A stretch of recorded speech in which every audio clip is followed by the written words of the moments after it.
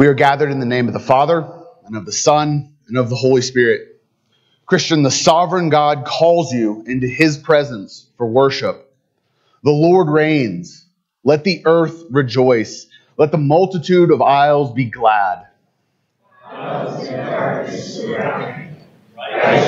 and justice are the foundation of his throne. Let all be put to shame who serve carved images, who boast of idols. Worship him, all you gods. For you, Lord, are most high above all the earth. You are exalted far above all gods. Rejoice in the Lord, you righteous, and give thanks at the remembrance of his holy name. And so let us rejoice in the Lord now by rising to sing our song of approach using the insert. Let's rise and sing in Christ alone.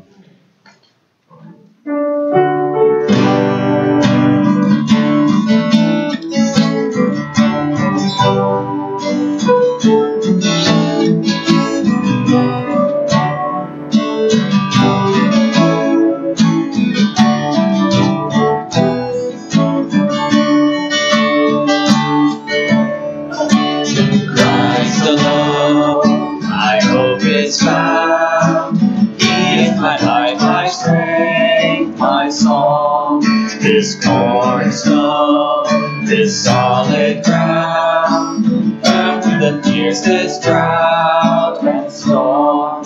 What heights of love, what depths of peace, when fears are still, when striving cease. My comforter, my all in all, here in the love of Christ I stand.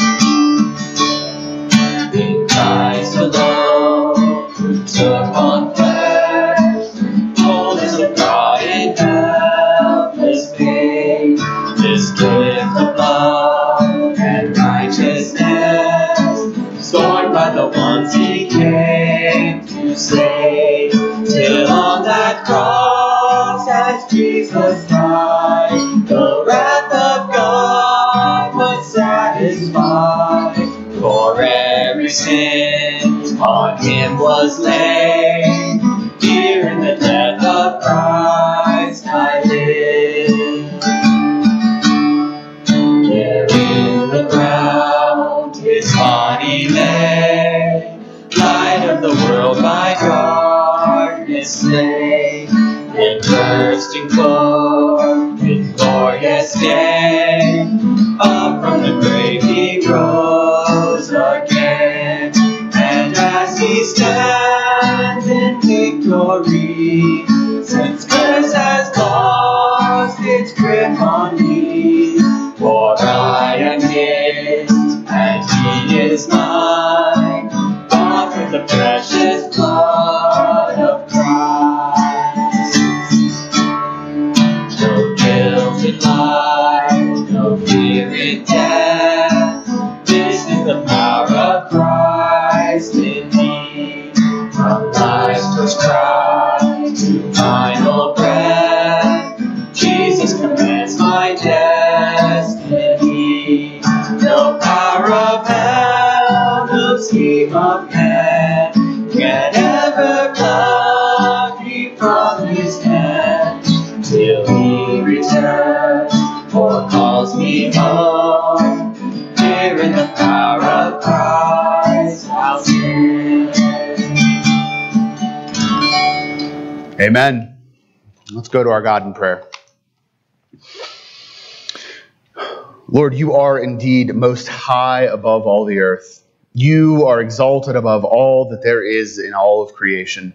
You exceed any other object of our affection. And we gladly confess that this is true when we look at Christ alone. Jesus, you are the only hope we have in life and in death. You are the only Savior and Redeemer to be found. You are always good to us and always faithful to us. You indeed give us no guilt in life and no fear in death. You yourself have hushed the law's loud thunder, and you have quenched Mount Sinai's flame. In you the law is no fearsome threat, but instead it can be a delight. for it shows us your perfection, and it shows us the path you have for us to imitate you by the power of the Spirit. In you, Lord Jesus, the gospel is good news of abundant grace. You have freed us to rejoice and enjoy and adore you. And so now as we gather together this morning, we pray that you would be glorified in our praises. Satisfy us with the goodness of your gospel, and by your Spirit be at work, meeting us each where we need you. And so, Jesus, it's in your name that we pray. Amen. Our affirmation of faith this morning is the first two paragraphs of chapter 26 of the Westminster Confession of Faith on the communion of saints. The point is, we need each other. And that's a vital, non-negotiable part of our faith. And so, Christians, what do we believe about the communion of saints? All saints who are united to Jesus Christ, their head, by his Spirit and by faith, have fellowship with him in his graces, sufferings, death, resurrection, and glory. And being united to one another in love, they participate in each other's gifts and graces, and are obligated to perform those public and private duties which lead to their mutual good, both inward and outwardly. It is the duty of professing saints to maintain a holy fellowship and communion in the worship of God, and in performing such other spiritual services as help them to edify one another. It is their duty also to come to the aid of one another in material things according to their various abilities and necessities. As God affords opportunity, this communion is to be extended to all those in every place who call on the name of the Lord Jesus. Glory be to the Father, and to the Son, and to the Holy Ghost, as it was in the beginning, is now, and ever shall be, world without end. Amen. Amen. Please remain standing for a moment longer for our reading from Scripture. We're reading Psalm 138. It's a psalm of thanksgiving. It begins with a personal narrative of deliverance by the psalmist, then a statement that all kings of the earth will give thanks to God, at which we can pray for that happens in the near future. And then it ends by predicting God's blessing, asserting his eternal love, and then praying for God's presence. And as we go through this week, verses 7 and 8 are particularly important, maybe something that we could memorize as we go through the issues that may hit us this week about God's preserving our life and his promises there. Psalm 138. I give you thanks, O Lord, with my whole heart. Before the gods, I sing your praise. I bow down toward your holy temple and give thanks to your name for your steadfast love and your faithfulness. For you have exalted above all things your name and your word. On the day I called, you answered me. My strength of soul you increased. All the kings of the earth shall give you thanks, O Lord, for they've heard the words of your mouth, and they shall sing of the ways of the Lord. For great is the glory of the Lord. For though the Lord is high, he regards the lowly, but the haughty he knows from afar. Though I walk in the midst of trouble, you preserve my life. You stretch out your hand against the wrath of my enemies, and your right hand delivers me. The Lord will fulfill his purpose for me. Your steadfast love, O Lord, endures forever. Do not forsake the work of your hands. The grass withers and the flower fades, but the word of our God will stand forever. Amen. Please be seated.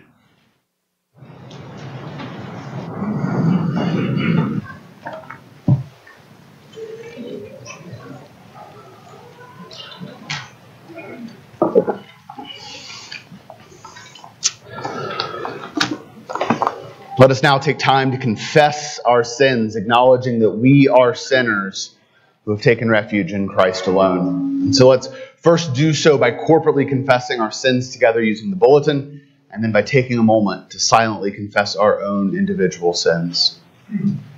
Let us humbly confess our sins unto our Heavenly Father, saying, Almighty, eternal, most just, and gracious God, you are thrice holy.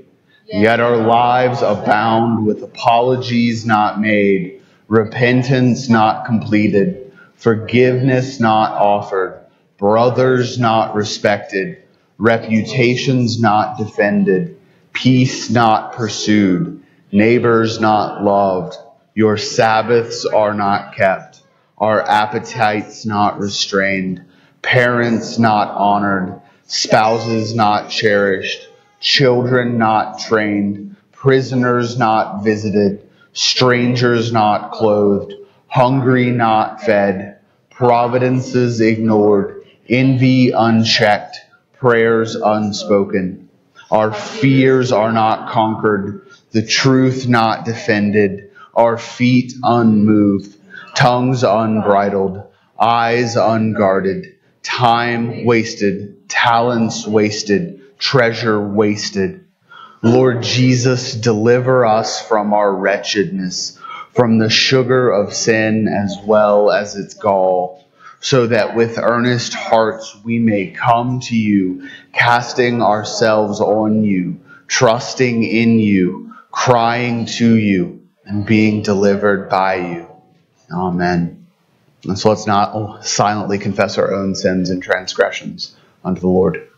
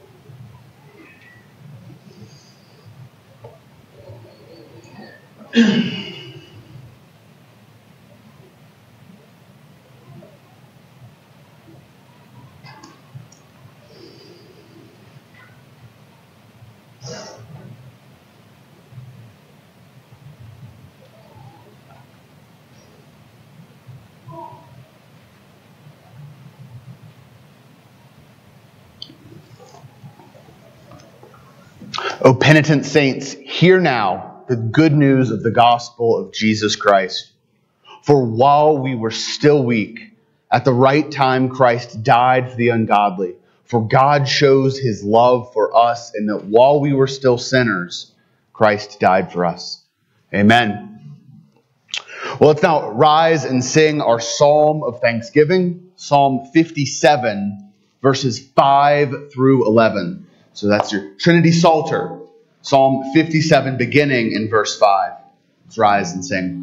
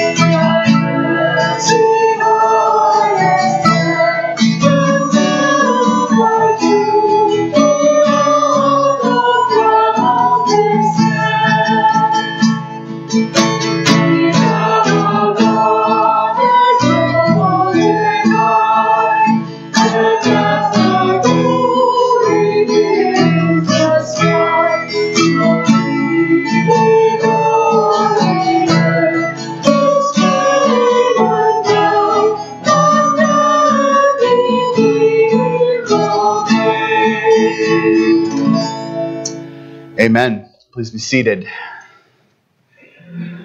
As we prepare to return our tithes and offerings to God, let's hear from the Lord himself preaching in the Sermon on the Mount. May we be wise and obedient, considering closely what our Lord Jesus has to say about treasure. So this is Matthew chapter 6, verses 19 through 21. Jesus says, "Do not lay up for yourselves treasures on earth, where moth and rust destroy, and where thieves break in and steal. But lay up for yourselves treasures in heaven, where neither moth nor rust destroys, and where thieves do not break in and steal. For where your treasure is, there your heart will be also." So may God add his blessing to the reading of his word. And let us now take time to give back a portion of what God has given to us, doing so with thankful hearts which know the true worth of real treasure.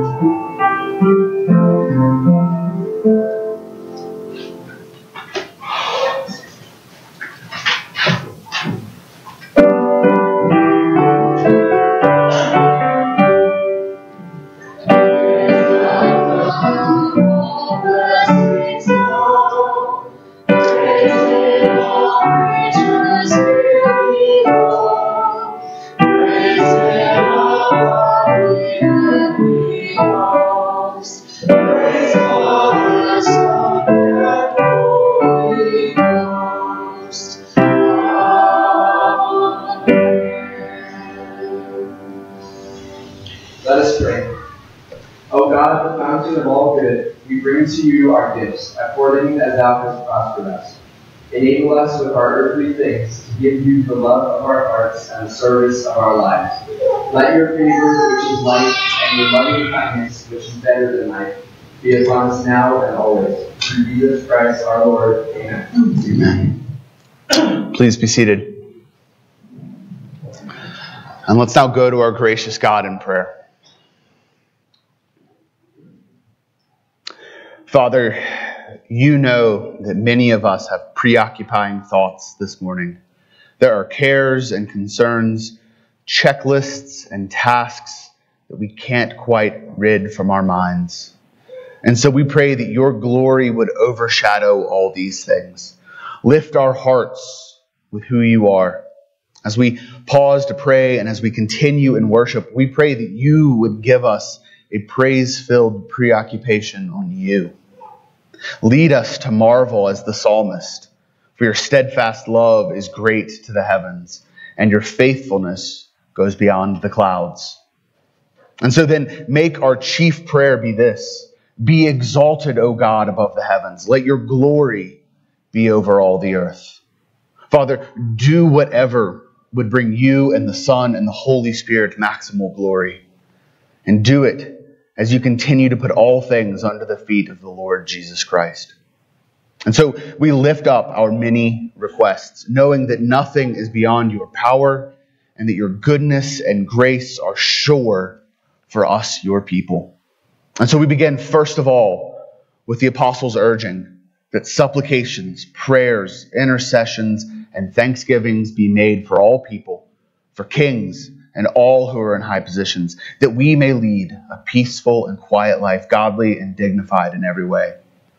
And so we thank you for, and we pray for all our many leaders and representatives, from the mayor of Sierra Vista and the town council all the way up to President Joe Biden in the White House. We pray for all of these.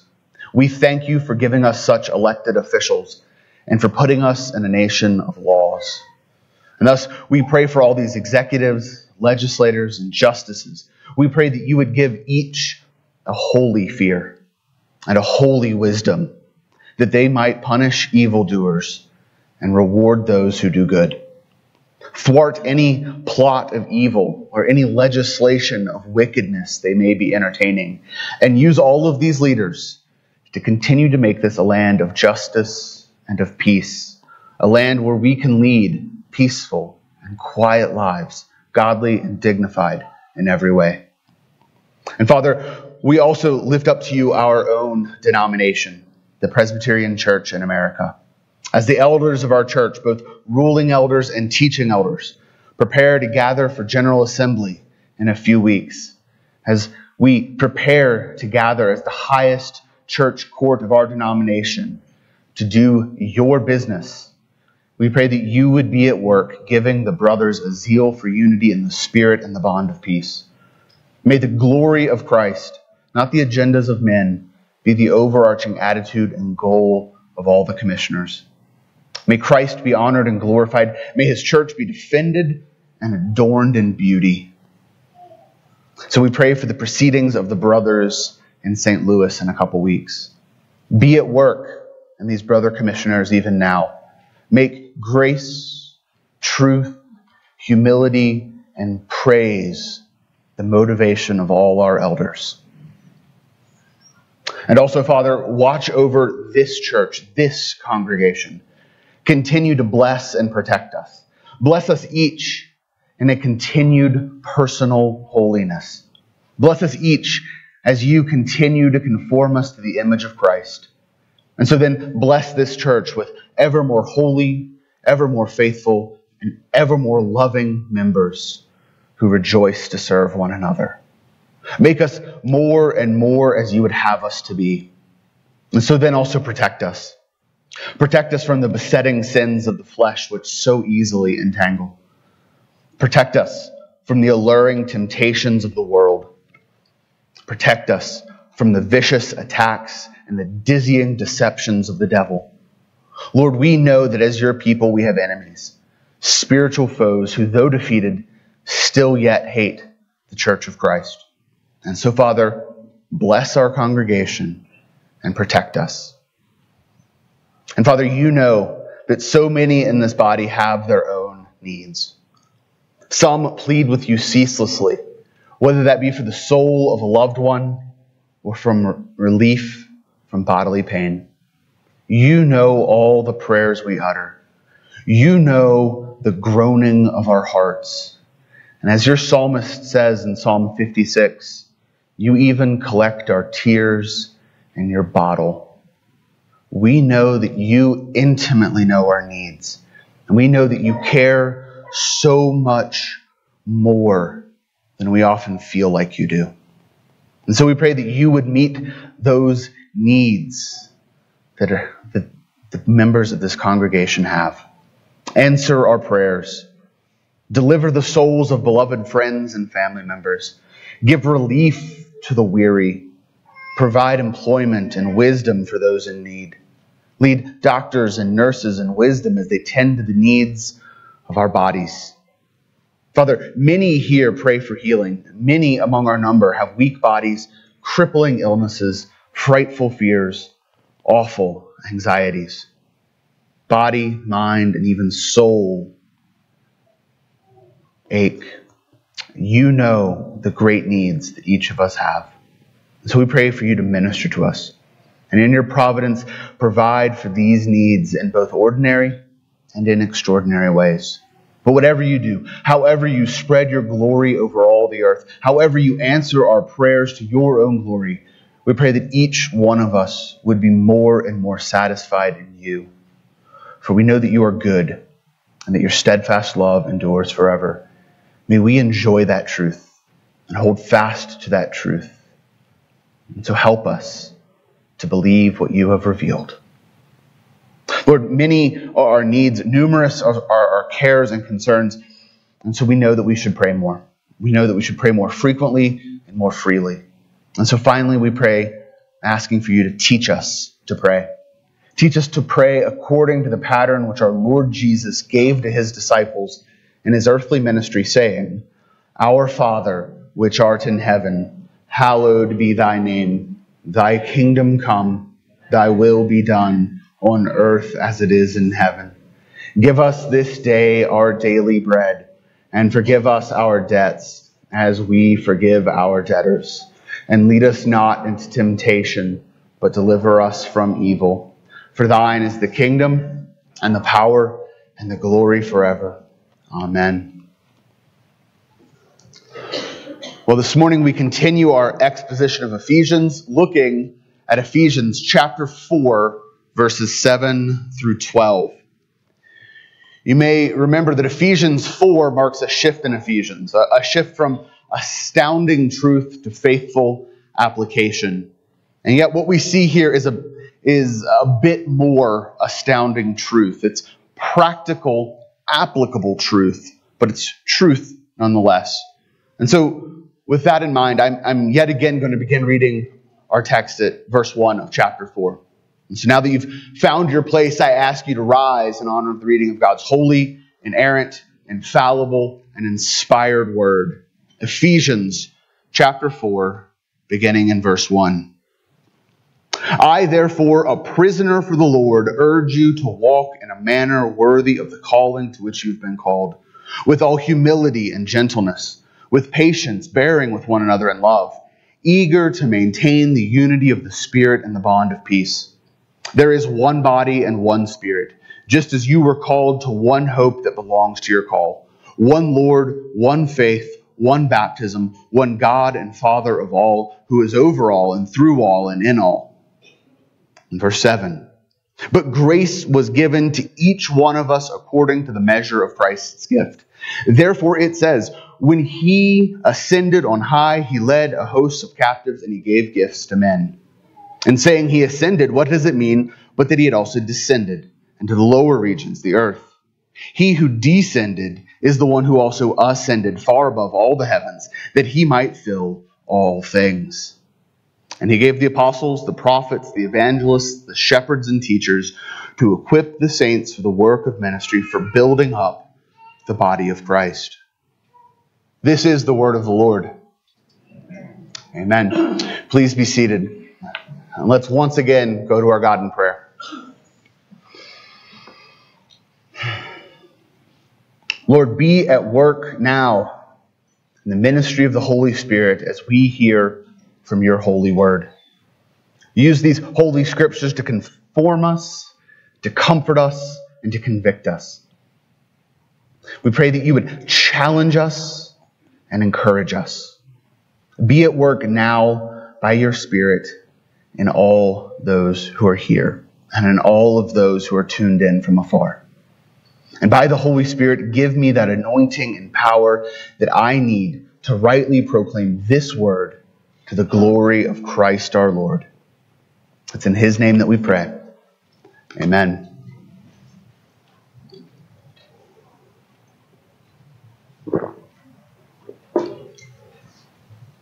Christian unity has been the main message thus far in Ephesians 4. But what does such unity actually look like? I think one way we understand the goal of unity, that is, misunderstand it, is to inadvertently transform it into uniformity. So let me illustrate this misunderstanding, this common, sympathetic, shall I say, understandable misunderstanding. If you're familiar with Star Trek, if you're a big fan of Star Trek, then I'm going to be over-explaining to you. But if you've seen The Next Generation or Voyager or the movie First Contact, you will know of those great cybernetic conquerors, the Borg. The Borg are villains in Star Trek. They're a civilization, if you can call them that, where everyone has been assimilated. Everyone from multiple alien races has been linked together as part of a giant computer, and they've been butchered and implanted with cybernetics. There are no individuals in the Borg. There's just a vast army of drones, which proves that this illustration is a little bit imperfect because some of you might know there is one individual, and she's the queen, and she's basically the Pope. So that's illustrating a different thing. But here's what I'm after with the Borg, even in an imperfect illustration. When these villains arrive in their massive cube-shaped ships, they scan the good guy's ship with a bright green beam of light. And then over the intercom, you hear the following. You hear all of the drones on that ship speaking in unison saying this: "We are the Borg. Lower your shields and surrender your ships. We will add your biological and technological distinctiveness to our own. Your culture will adapt to service us. Resistance is futile." Resistance is futile. All must be assimilated. If in your mind, your idea of Christian unity veers towards a vision of resistance is futile uniformity, that is, everybody must immediately agree on all the same things and act the same and speak the same and have the same spiritual gifts and passions, then you'll immediately understand why Paul continues his line of thought with verse 7. See, this is crucial for us. It isn't quite the main point of our text today. In fact, rather clearly, the main point of our text is that the Lord Jesus Christ is ascended in triumphant glory. But if we don't catch this key distinction between unity and uniformity, we'll miss the logic of the passage. We'll miss the so what of it all. Paul's unifying point in our verses today is this: Jesus Christ is supreme and triumphant. And so in these verses, we should see at least three important facets of this reality: the gift of Christ, the ascent of Christ, and the servants of Christ. So let's pick up in verse 7, where we see the gift of Christ. And let's return to that crucial logic. Chapter 4, verse 1 told us to walk in a manner worthy of the calling to which we've been called. Verse 3 told us that one of the chief hallmarks of such worthy walking is an eagerness to maintain the unity, literally the oneness of the Spirit in the bond of peace. And then last week, we saw that perfect sevenfold foundation for such Christian unity, for such oneness. For there is one body, one Spirit, one hope, one Lord, one faith, one baptism, one God and Father of all. The constant hum of oneness should be deep in our bones by this point. The Christian life is meant to be one of Christian unity. And here's why the logic is so crucial. Paul can see and feel potential misunderstanding. And so begins verse 7, but.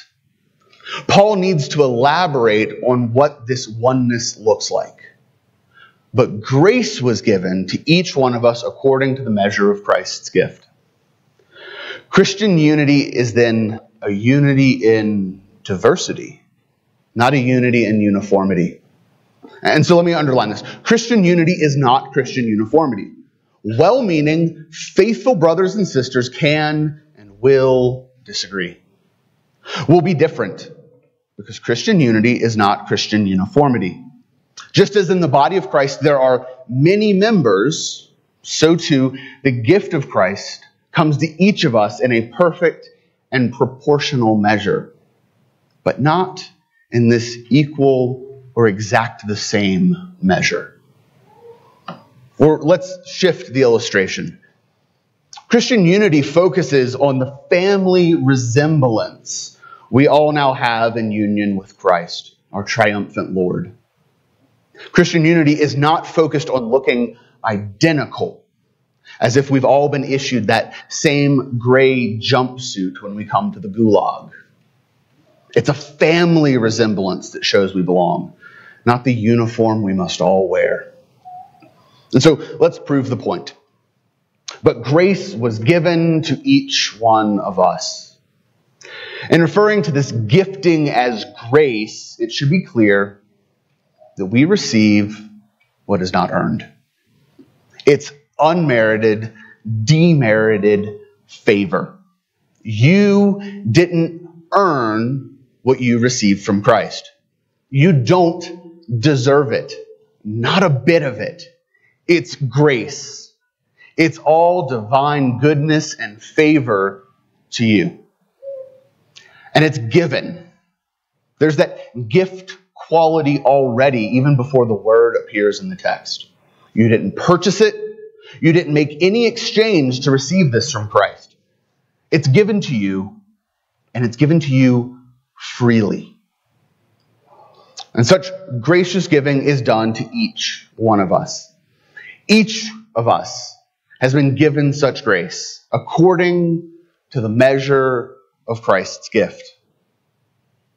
The gift of Christ is a gift that comes from Him. He is the sovereign giver. He's the omnipotent one, the one who searches hearts and knows needs. He is the one who gives to each one of us according to His own perfectly wise measure.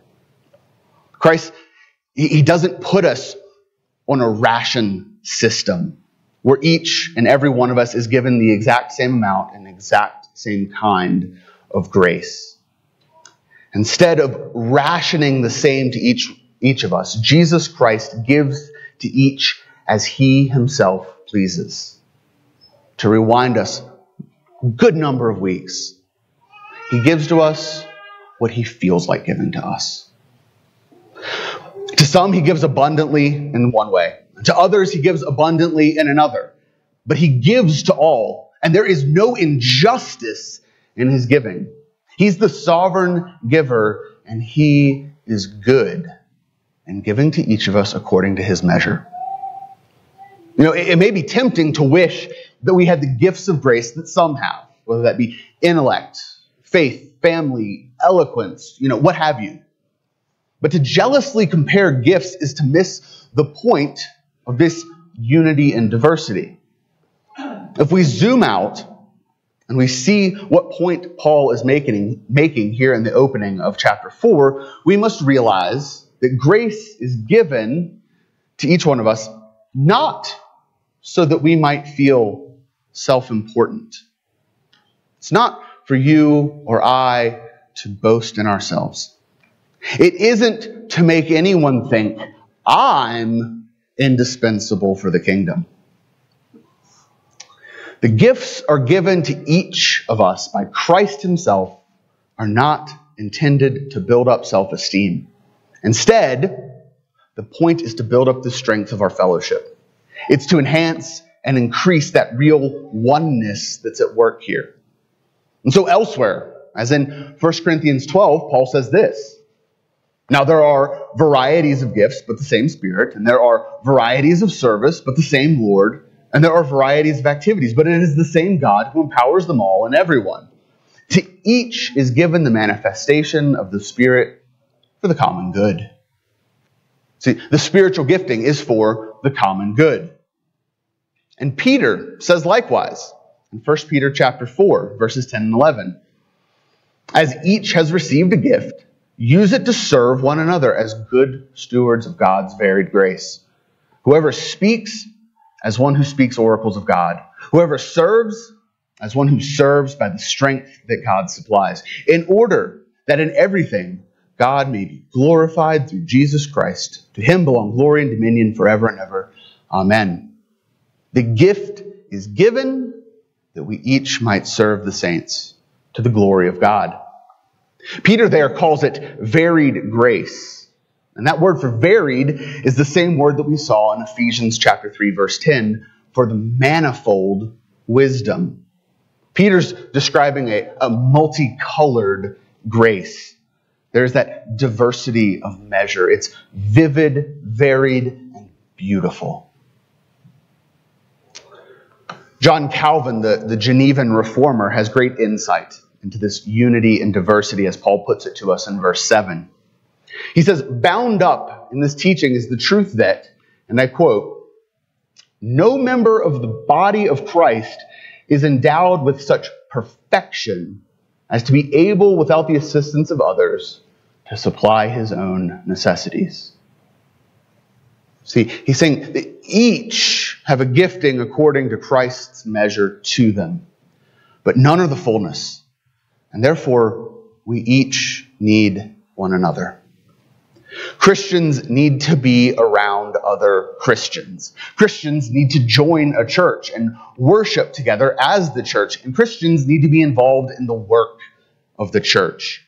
We each need the assistance of others. That's Christ's plan in giving to each of us according to his measure. Though in the flesh we can be jealous of others' giftings, we know that this diversity is actually quite good. R.C. Sproul taught us that everyone is a theologian. But we know from our own experience that not everyone is an astute theologian. Not everyone is a great theologian. In a Reformed church, I know that there's this cultural pull to wish that all of us were such brains on a stick. We need great theologians, but that's not all that the church needs. And so not everyone is a gracious encourager. And not everyone is a vigilant watchman in prayer. And not everyone is a wise counselor. And not everyone is a joyful servant.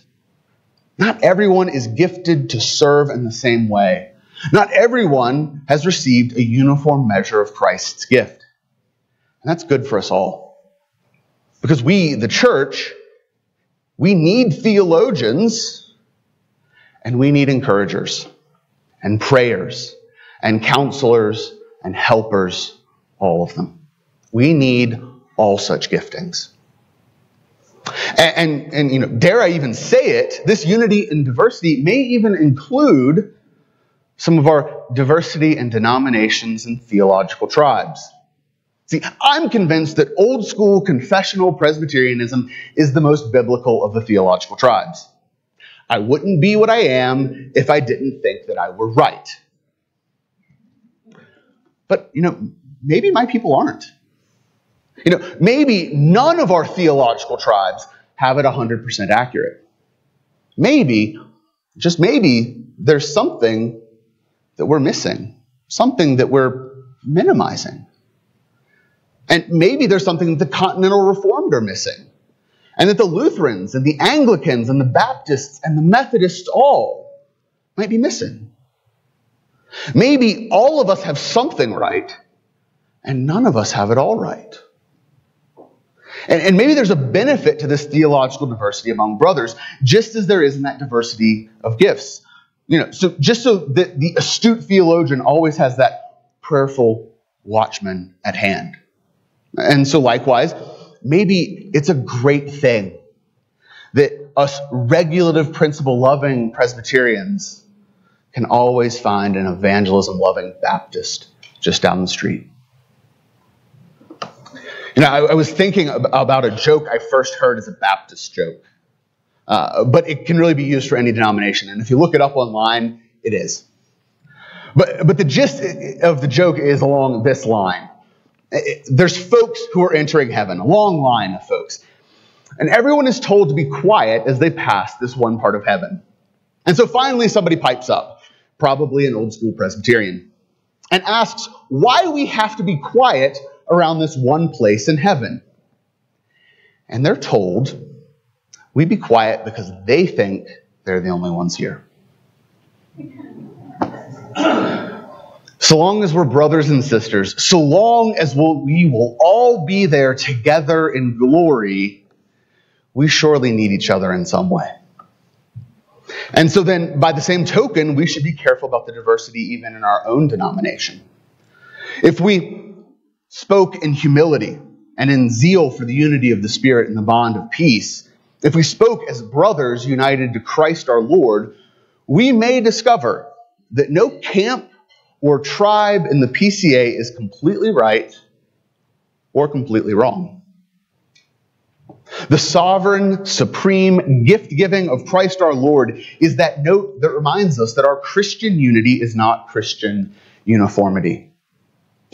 And it is that glorious truth about Christ our Lord which leads us to our second facet, the ascent of Christ, in verses 8 through 10.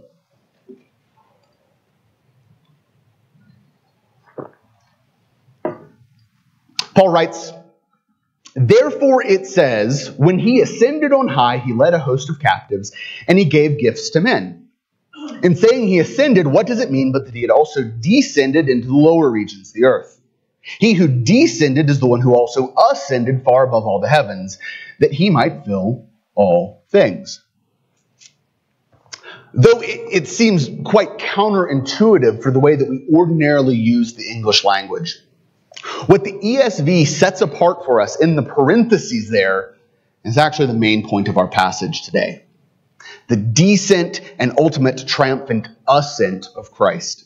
That's what's at the heart of what's going on here. And so following the logic is our key in this text. And so verse 8 says, "Therefore it says." And then Paul references, he doesn't quite quote, but he references Psalm 68, verse 18. And some will tell you that this is the most difficult Old Testament citation to be found in the New. And there's good reason why they say that. But let's look at it. And what I want you to first notice is that Paul writes, "Therefore it says." There's this common phrase used by the writers of the New Testament to signal that they are about to quote Scripture. The writers will say, "It is written." In the Greek, "gagraptai." But Paul does not use that stock phrase here. Instead, he uses a different word, legai. It says. And so we should be clued in from the beginning of this citation that what's presented here should not necessarily be taken as a verbatim scriptural reference. Something else is going on. Something important is actually happening right here in this verse. And so to get where we're going, Paul's citation is not him saying that Christ's gift-giving of verse 7 is explained by Psalm 68, but instead that Christ's victorious gift-giving itself explains Psalm 68. Well, why don't you turn there with me to Psalm 68? Part of what makes this one of the most difficult Old Testament citations is that it's from an immensely complex psalm. Psalm 68 is an expansive, wonderful psalm. And as we look over Psalm 68, we should first notice that superscription. It's to the choir master. So it was for Israel's use in gathered worship. It's a psalm of David. King David, the great king of Israel, who was promised a faithful descendant to sit upon his throne forever, is the author of this psalm. And finally, it's a song. And perhaps that final detail seems a little bit superfluous to us. But I think it highlights for us that overall message of Psalm 68. This is a joyous song about the ultimate victory of Yahweh, the covenant God of Israel. And so the psalm has a structure, a bit like a battle march. And it rehearses God's victoriousness in terms of Old Testament history. And so in verses 1 through 3, there's this overarching image of Yahweh roused for battle, with his praising people rejoicing in his presence. They're following behind him as he marches out to war. And then verses 4 through 6 depict Yahweh as the God of the wilderness, leading his people out of slavery and adopting the orphan, defending the widow. Verses 7 through 10 shows him as the God who led his people from Sinai to Canaan. He watched over the wilderness generation. In verses 11 through 14, we see him as the God who laid waste to the Canaanites, conquering the promised land for Israel. And so especially notice, for our purposes today, verses 15 through 18, showing us God as the victorious general making his way to his special, chosen, holy mountain, the place where he himself is going to settle. And as he makes his way there in a victory march, we see that he is leading a parade, and his chariotry is twice 10,000. And verse 18 is the crucial capstone of this psalm. He has gone up in victory. He's gone up at the head of his victory procession to dwell in his sanctuary. And so everything turns. In verses 19 through 23, we see God's people enjoy a blessed life under the kingship of their triumphant God. Verse 20 even goes so far as to say that Yahweh's people have been delivered from death itself. In verses 24 through 27, we see Yahweh enthroned in his holy place, surrounded by the praise of his people. And then verses 28 to the end of the psalm show all the ends of the earth, kings included, being called to praise God.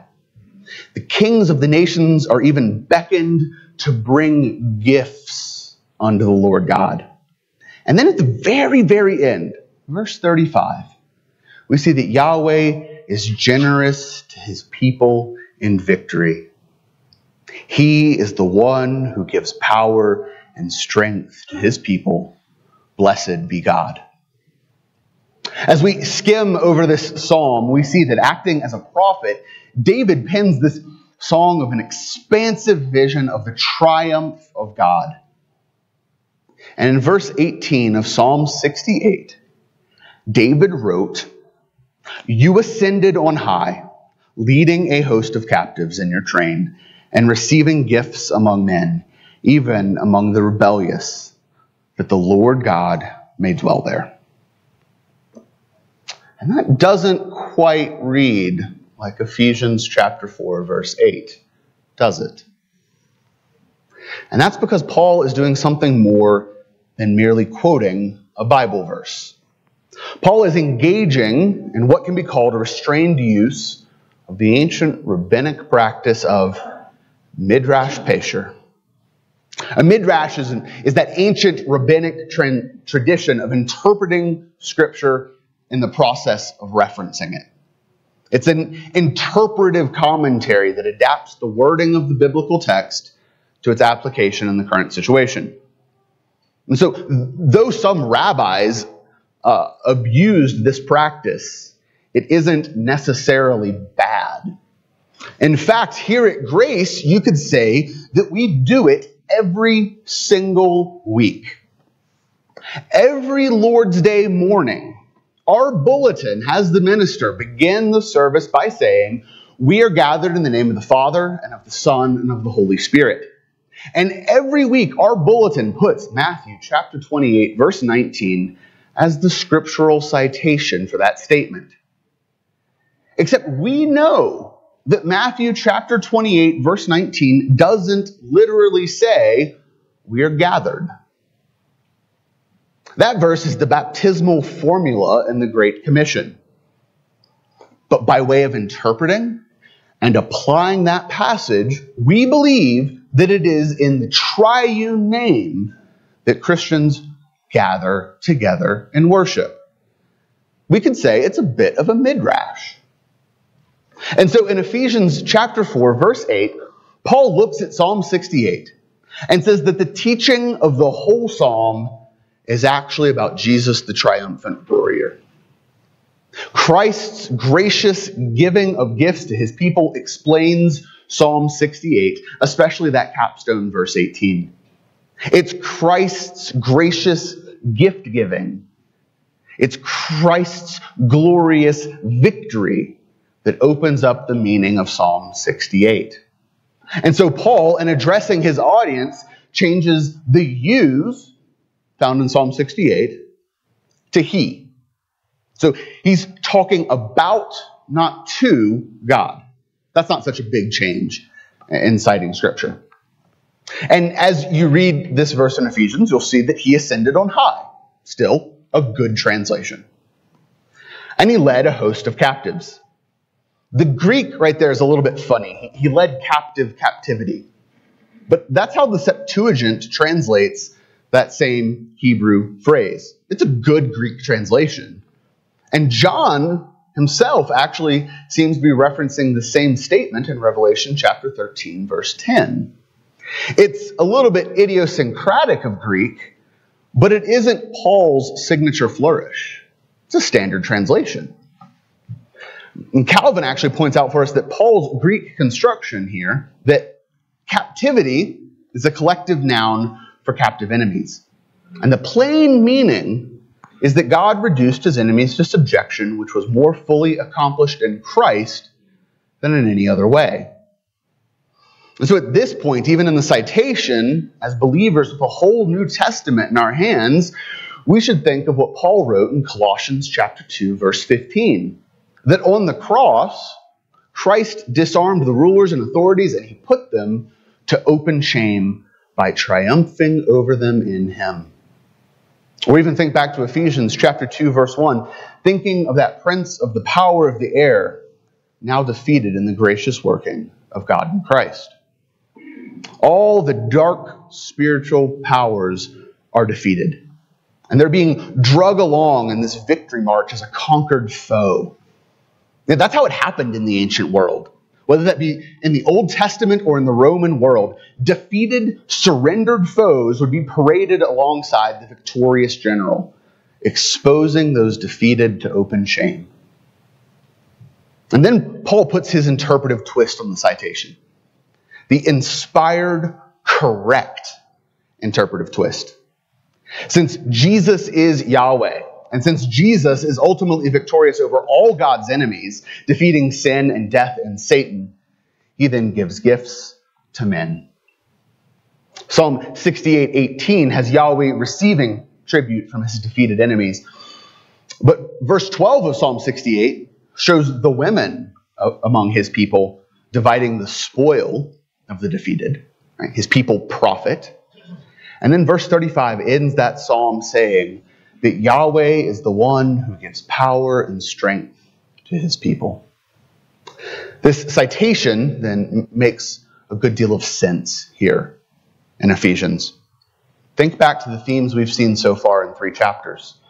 The triumph of the Lord and the Gentiles streaming in to worship the Lord, as well as the Lord's generosity from the riches of his grace. They're all prominent concerns throughout Ephesians. We've seen this all in the letter before.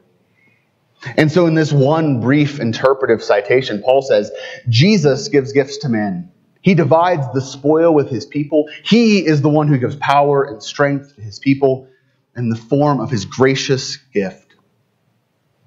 Psalm 68 is then all about Jesus, Paul says. And Paul is right. It's likely that Paul is thinking also of even more of the Old Testament, even as he makes this one citation.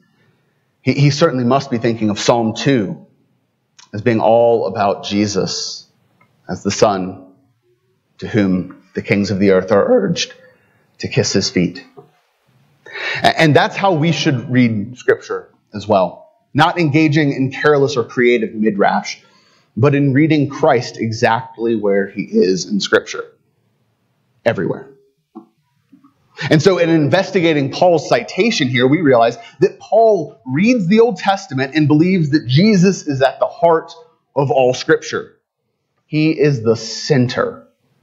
And moreover, he reads Scripture and believes that Jesus is the organic end, the telos of everything revealed to us.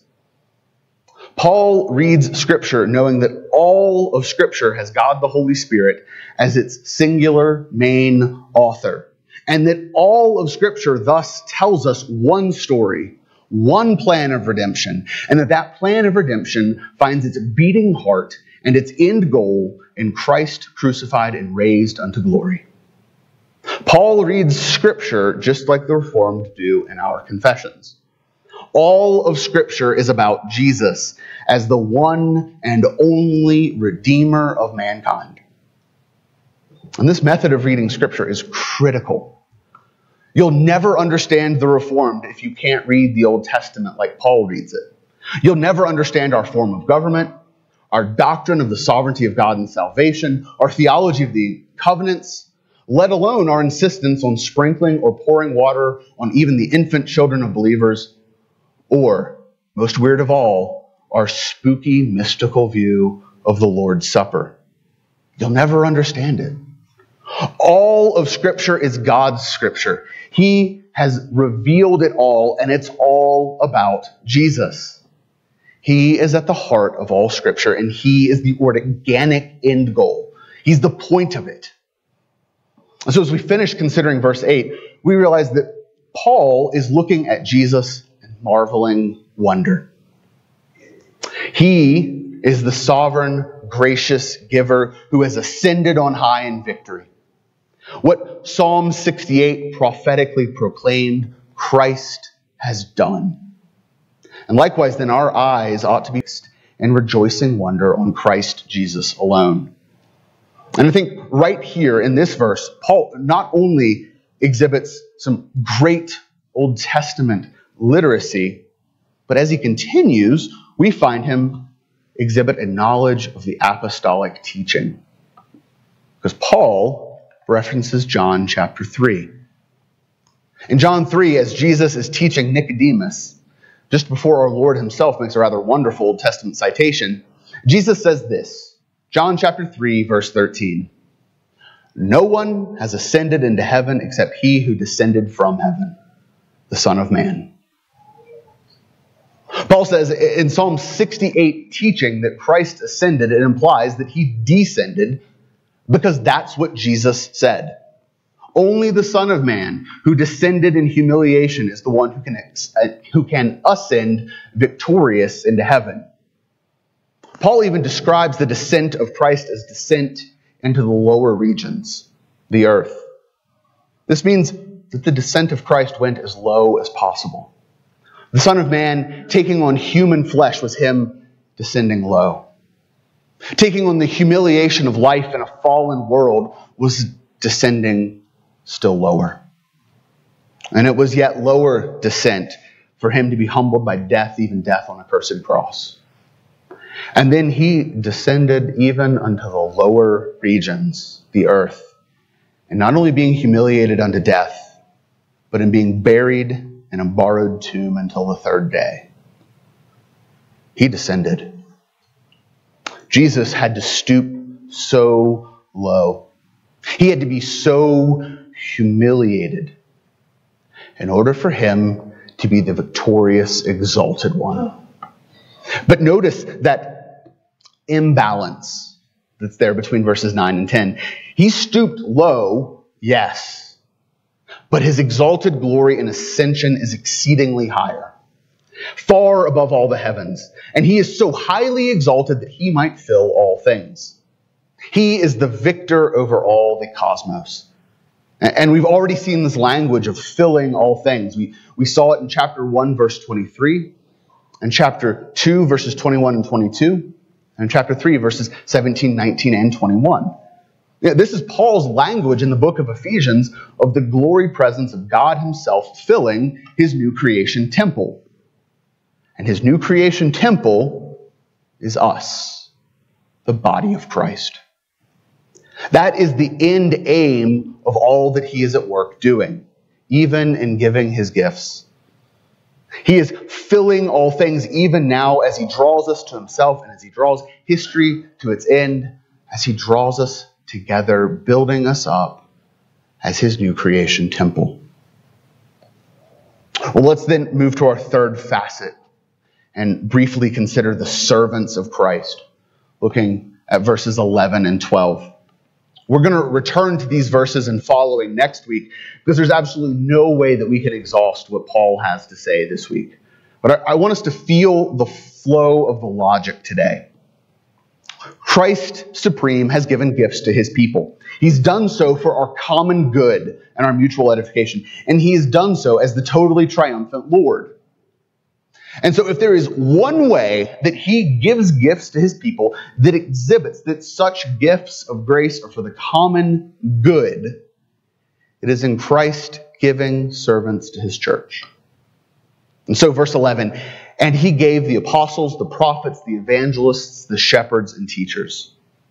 And verse 12 tells us that he has given such servants for the common good of his church, of the body.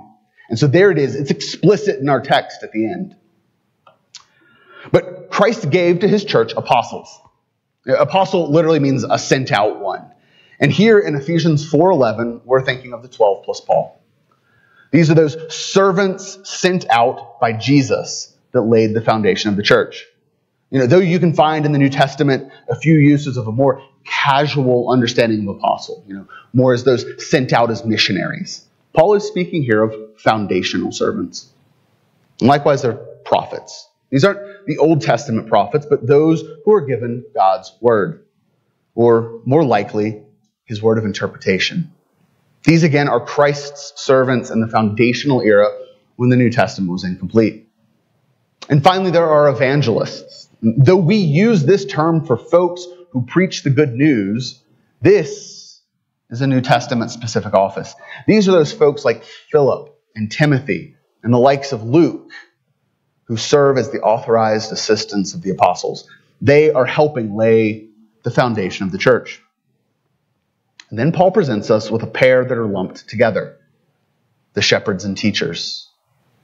And these offices, these gifts persist even after the apostolic age. These are shepherds. These are pastors of specific flocks and those who Christ has equipped to teach. The first three offices, we may say, have some analogs today, but they've all ceased. There are no more apostles, prophets, or evangelists in the sense that Paul means here. But Christ will keep giving to his church shepherds and teachers. That's why they're lumped together. They're not combined because they represent one thing, but they're lumped together because they persist even after the closing of the canon. Some do try to combine them, and it just doesn't hold up. Just listen to Calvin's criticism. He writes, I partly agree with them that Paul speaks indiscriminately of pastors and teachers as belonging to one and the same class. But a man may be a teacher who is not qualified to preach. And so to speak in analogs here, there are pastors, shepherds in charge of specific flocks who preach the word week in and week out. And there are teachers, whether they be ruling elders who must be apt to teach, or whether they be a teacher from a seminary or a professor, or even a Sunday school teacher.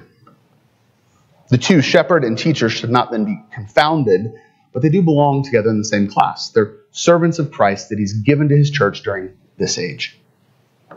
And as we look at the 5 offices listed, we should notice that there is a common thing that ties all 5 together.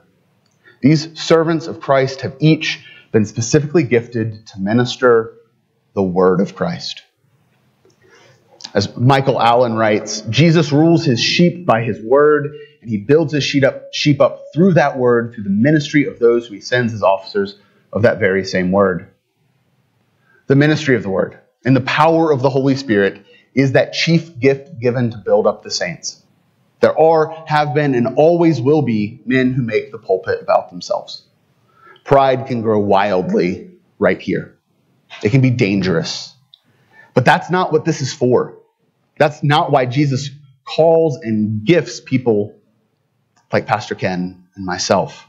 We are servants of Christ, gifted to give the word of Christ to the people of Christ for their common good, for your common good. In the unity of Christ's body, he gives a diversity of gifts. All such gifts are given by Christ for the good of his people. And the greatest good is the good he accomplishes through his servants ministering the word. That is, the greatest good that Jesus accomplishes is through his own word. And so if you want to know for sure that Jesus Christ is the triumphant, ascended Lord, you'll know it by his holy word at work in your heart, even right now. And Lord willing, that should make you just as jubilant as Paul. Let's pray. Lord Jesus, you are the supreme victorious one. You descended even unto the lowest regions, and you stooped so low as to be under the power of death and a borrowed tomb. But you rose in resurrection life. You burst the bonds of death, and you rose higher and higher, ascending even to the high heavenlies. You are the one who ascended on high, and we praise you. So Jesus, satisfy us with the measure of your gift you've given to each of us. May we be zealous for unity and joyous at the diversity of gifts given. May we so praise and glorify you, Lord. And Jesus, use your gifts for our common good, even this word that was just preached. Use it to build our faith in you. Use it to glorify yourself and to satisfy us. In your name we pray, Lord Jesus. Amen. Our hymn of preparation is hymn number 254, Alas, Did My Savior Bleed? That's hymn 254. Let's rise and sing together.